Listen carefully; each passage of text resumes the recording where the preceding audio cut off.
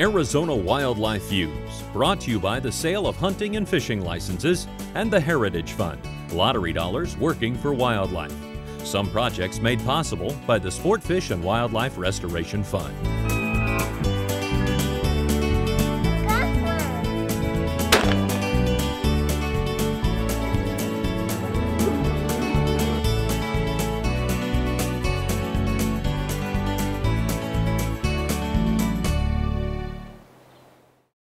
Welcome to Arizona Wildlife Views. I'm Jim Paxon. Tonight we'll go out to the Ben Avery shooting facility for a fun shoot with Operation Homefront. Then Michael McFarland will show us how to use drop shot to catch bass. This wasn't a very good year for wildflowers, but we did manage to find a few. But first, remember when the dam burst at Tempe Town Lake and all the reconstruction efforts? Come along, we'll show you the latest renovation. All right. No net handy, you're just gonna pull them up. Up in the boat, baby. All right. And there you go. There's Fishing is fantastic in Arizona. But our desert lakes have a dirty little secret. They've lost their underwater attire. Hidden far under the shimmering blue surface, you'll see nothing. Hardly a stick, tree stump, or even cactus skeleton is left standing. Impounded decades ago, most of our lake bottoms now resemble bathtubs. And that's a serious problem for young fish trying to survive to adulthood.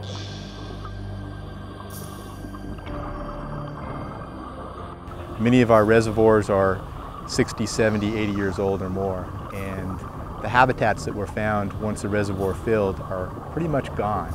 And so imagine, if you will, your living room without any furniture in it. And that's a lot of the times what fish see.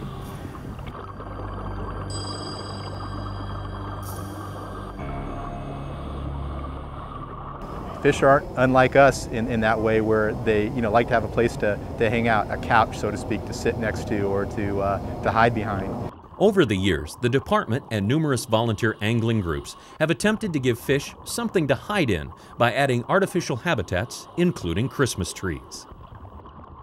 Traditionally, we have used trees, and it's real common around Christmas time to get leftover Christmas trees and place them as fish habitat, and that habitat works very well, but for a limited time. Typically, Christmas trees are around for less than 10 years, and then they decay and they just become part of the food chain, and we have to come back constantly and try to resupply that. One of the things that exacerbates the use of woody debris for habitat is the fact that a lot of our reservoirs vary in lake level quite extraordinarily. So if you think about some of the lake level variations that you see in Lake Pleasant, for example, every year you'll see a big part of that reservoir down, and a lot of the habitat we put out there would be exposed. Another favorite artificial habitat used in our waters is plastic of various shapes and sizes, all designed to attract and hold game fish. While they work great, they are a little pricey. What we've come up with here, and this is something that we plan to try here in Arizona, is the use of these reef balls. Well, these are reef balls. They were primarily originally developed for the marine environment to make artificial coral reefs, but we're finding that they work really well for freshwater fish habitat as well. These reefs have some interesting characteristics that could greatly benefit our lakes. The main thing is the longevity. 500 years, they're not going to go anywhere, stability, and you can tweak them to species specific, so we can start making some modifications for juvenile fish, for adult fish, for bass, for catfish. We can make all kinds of different changes to them once we get started and find out what habitat we're trying to replicate. These reefs are made with Type 2 Portland cement with some special additives. And to it we add microsilica, which is also fly ash, and that adds strength to it as well as adjusts the pH of the concrete, so it's more natural, more balanced pH. And then we add fibers to it. Other than that, it's a pretty straight concrete mix, and you mix it like you're ready to pour a basement or a sidewalk, and then just before you're ready to pour, we add a plasticizer, which makes the concrete more liquid, so it'll actually go into the mold better and fill in all the gaps, but it doesn't lose any strength. Once the concrete is mixed, it gets hand poured into the mold. The molds are 3 pieces that get put together, And then there's pins to keep them from being blown apart with the concrete when it's added. And the balls add the holes and the void area in the center, which is the main habitat for the fish. One of the greatest benefits to the reefs is the ability to modify the mold design for specific types of fish, including a safe haven for the fry. With a couple of them here, we're putting a mesh inside of so small fry can go in there and predators can't get in. And if the young get eaten, we're not going to have any adult fish. So hopefully the growth rates will go up with this and the survival rates will go up with this. I also see a lot of flexibility in this type of structure where it could be catered to certain applications. If you want it for more adult spawning fish, you can make the holes larger, and then territorial fish like largemouth bass will set up on that and call it theirs. And then their survival rate will go up. But I just see a lot of flexibility in this with the way it's poured and different materials that are added to where you could really make it fit in certain situations. The center bladder is installed and filled with air. Concrete will be poured into the void left behind. But shelter is only one component fish need in order to survive. The fish will go to a habitat. The problem is they go to the habitat and there's no food. So you also have to provide food for them, not just housing.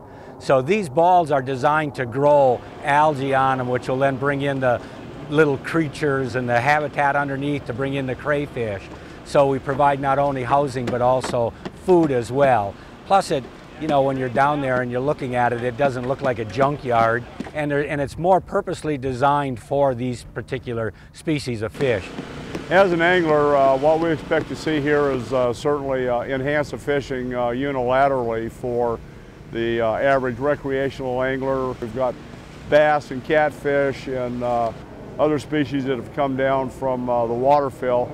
And with the advent of these reef balls, it's going to create some pretty nice habitat for the fish to live, spawn, and reproduce, ultimately giving a pretty good urban setting, if you will, for family fishing opportunities and an average recreational angler.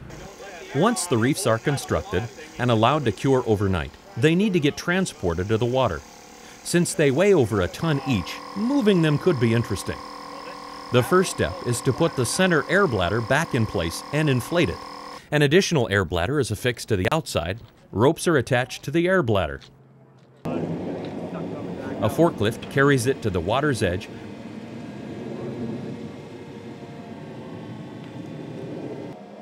where it is gently placed as far as possible into the water.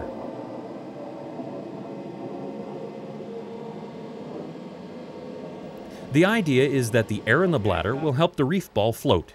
After much testing, though, it was determined that the air bladder wasn't giving it enough buoyancy, so another was added, and the reef begins its journey. The boat eventually tows the ball to its final resting place. Okay, that's about as fast as you can tow it.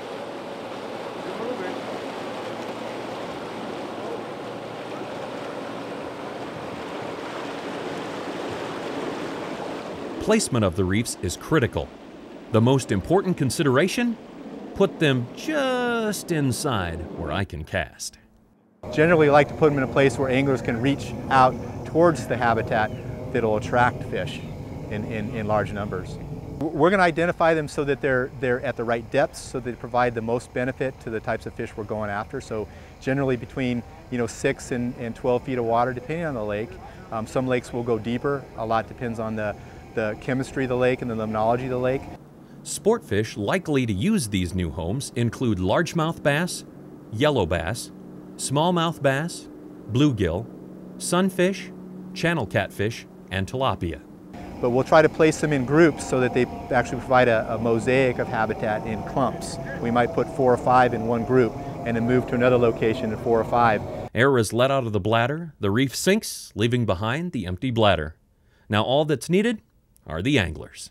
What I found in my travels across the valley, 4 or 5 in the afternoon, I can stop and fish at Tempe Town Lake for 15 or 20 minutes, have a good time, defuse, de-stress, and get home at the same time, whether I'm sitting in traffic or fishing. So it's a good place to hang out. As Arizona's population increases, so will impacts on fish, wildlife, and even our ability to enjoy the great outdoors. When Tempe Town Lake was initially on the drawing boards, these impacts were addressed. Planners recognize that we humans are part of the natural environment, and if we're to conserve these habitats, we're going to have to act. You know, a hallmark of all the habitat projects we've done on the Salt River Lakes, most recently, we have relied on, and our strength is the use of volunteer anglers and sports persons. It's something that we couldn't do. We readily accept that we could not do this on our own. Behind us you'll see, probably a dozen and a half, 2 dozen volunteers from various groups, organized fishing groups, general conservationists, and we're here to do one thing, and that's to make fishing in the future better and to give a little bit back from the heritage that we've benefited from, which is fishing here in the state. Game and Fish does not receive state general funds to pay for activities like this. Only when hunters and anglers open up their wallets to purchase their license and show up to work events like this can great things happen for all of us. There's a lot of challenges we face for fishing, for anglers in the future, and from climate change to urban growth to water demands, and a lot of those we can't control. But habitat for fish is something we can control and we can make a difference on, and that's why I'm excited about the use of these reef balls, because while it takes a lot of work to put them in, no matter what type you put in, these are going to last for hundreds of years and provide benefit to anglers, and the fish for hundreds of years, and I think that's a win-win. We've got upcoming generations that's going to be fishing. You know, it's not just about me, it's not about you, it's not about the guys that are here. It's about the people coming after us. This is the future. If we don't do something now, our lakes are fairly devoid of any habitat out here in the desert areas. This is for the future. This is for the people who come after us. It's for the little 8, 10, 12-year-old kids. They will reap the benefits of what we're doing today. But theoretically, you should hold it up.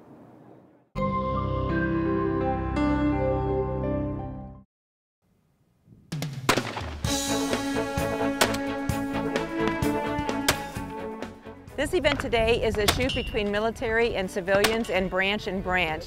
This is a fun event. The competition is horrendous because, you know, you have that branch against branch type of thing. Our military are really great shooters, and they really are when it comes to war weapons, but when it comes to 12 and 20 gauge shotguns, they're at a kind of a same level playing field, and probably civilians are probably better. It's just a fun event. Our service members and their families are heroes. Some are everyday heroes, and some are uncommon ones. Most would not consider themselves heroes. Rather, they tell us they were just doing their job. And in their case, doing their job means preserving our freedom. Even heroes need some help. Some of the reasons that our military need assistance are because they may have been a reservist and had a civilian job, and then they're activated as a reservist and they lose the civilian pay. They lose that differential fund that can help them over a hump for if there's a Murphy's Law type of incident. So if you've got a husband that's deployed and a wife over here and the car breaks down, you know, they may have planned for the rent and they may have planned for the electricity, but they may not have planned for a vehicle repair. We all know how costly those can be. Also, we do a lot of things for morale, and that includes like events like today where the military do not have to pay to shoot. We also give out tickets for our military for events, and we give back to school supplies to our military children, and we have a Christmas program. We have an adopt-a-family program also for the holidays. So there's a lot of things we do besides financial, and having this event today is one of those morale events. Celebrating 10 years of service to our heroes, Operation Homefront is a 501c3 nonprofit organization that was formed in February 2002. Developed to support the families of deployed service members immediately following 9/11, they now serve all American military personnel and/or their families. Operation Homefront has helped me and my family with school supplies, and once they actually helped me fix my truck, which relieve a lot of debt as far as my family. So that's how they helped me, and felt great. In addition to school supplies for the kids, other services available range from rent, mortgage, utilities, temporary lodging, vehicle expenses, car payments, car insurance, airfare to transport a family member to assist a military family during illness or for childbirth, childcare during illness or surgery, and even critical baby items and other emergency financial needs. Because they help me, it helped me concentrate on my duties and not worry about finance, and know that my kids got backpacks and stuff like that. It takes a lot off my shoulder. Financial struggles exacerbate an already difficult time of life.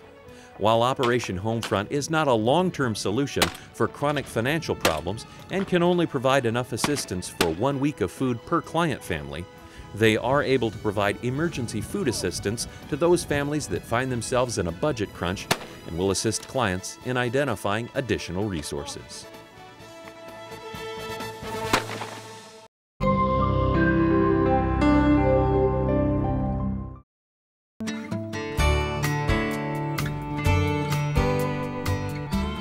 Okay, now when I fish this drop shot bait, there's some key things that I want to do with it. All right, I want to make sure that I stay very connected to this bait. That's the most important thing. I will not feel the bite if I have slack in my line, okay? So there's 3 phases that I like to call. I'm going to cast right down the center of this channel. We talked about these fish should be backed out right in here. All right, I'm going to obviously let it go to the bottom. Once it hits the bottom, there's 3 things that I do.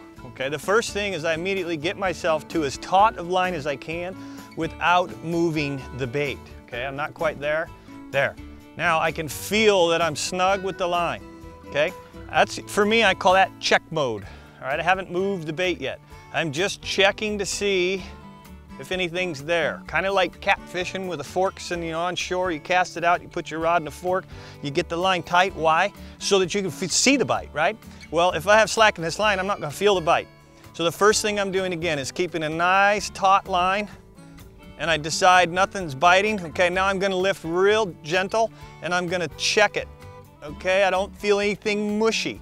There's such thing called a pressure bite, which you cannot detect. There is no thump thump. It's just pressure. It almost feels like you hooked a wet sponge. So you're checking it, okay? You've kept the taut line, you've checked it, nothing's there. Now you're going to slide the bait in small increments. Believe me, you can't go slow enough. Sometimes you want to only move it 1 or 2 inches at a time. Once you've moved it, you go right back to the check mode, which is a taut line. So the 3 phases are taut line, check mode, check the bait, kind of gently lift, slide the bait, and or shake the bait. There's your 3 phases of fishing this drop shot.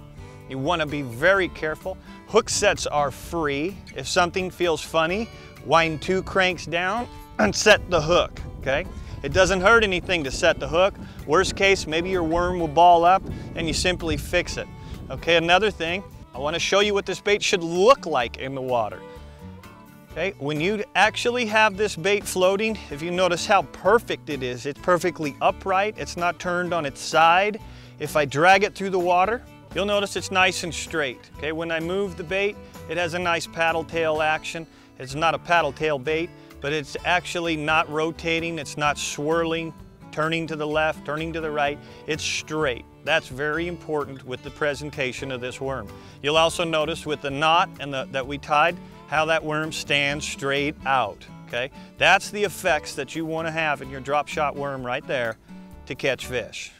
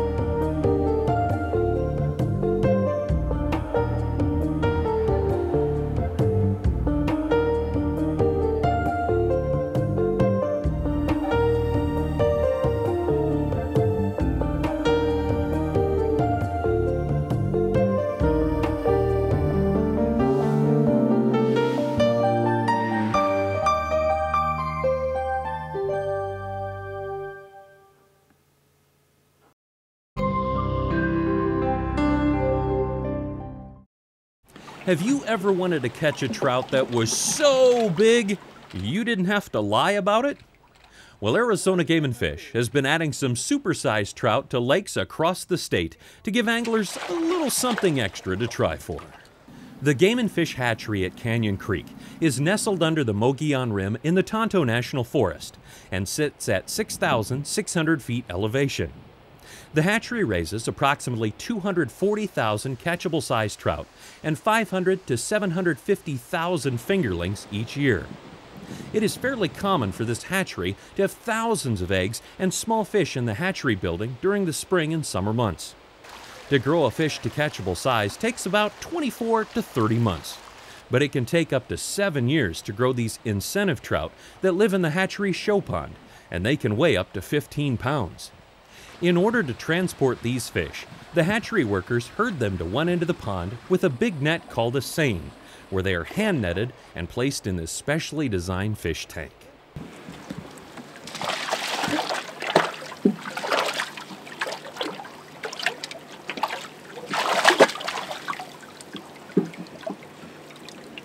Once about 100 large trout are loaded, this truck is ready for the short trip to Woods Canyon Lake. On this weekend, more than 1,200 of these big rainbow trout, ranging in size from 2 to 10 pounds, come from several different Game & Fish hatcheries, will be scattered across not only Woods Canyon Lake on the Mogollon Rim, but also City Reservoir near Williams, Rose Canyon Lake on Mount Lemmon, and Fain Lake near Prescott.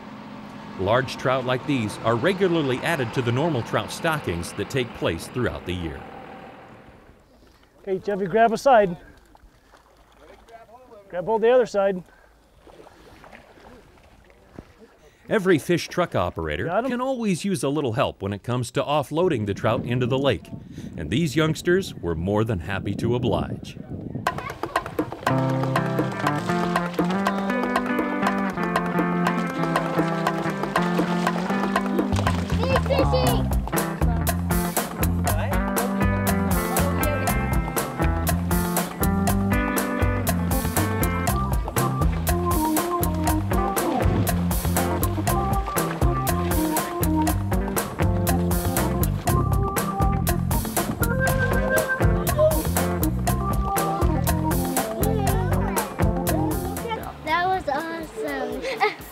I think it was when I let the fish out because I kind of touched it sometimes, how smooth it was. Oh, she had fun. She was laughing and smiling the whole time.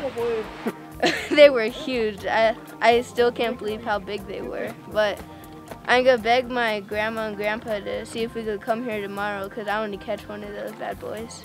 People weren't the only ones interested in these big trout. A pair of bald eagles who call this lake home were also keeping a watchful eye on their prospective dinner. These big trout tend to go to the deeper, colder water, so the best way to catch them is to drop your line and bait as deep into the lake as possible. A valid fishing license is needed to try for these large fish, and one can be purchased at licensed dealers, Game & Fish offices, or online. Fishing is a great way to get outdoors and spend quality time on your own or with friends and family. It's a happy girl. I got one. You got one? You sure? Wouldn't you like to catch this guy?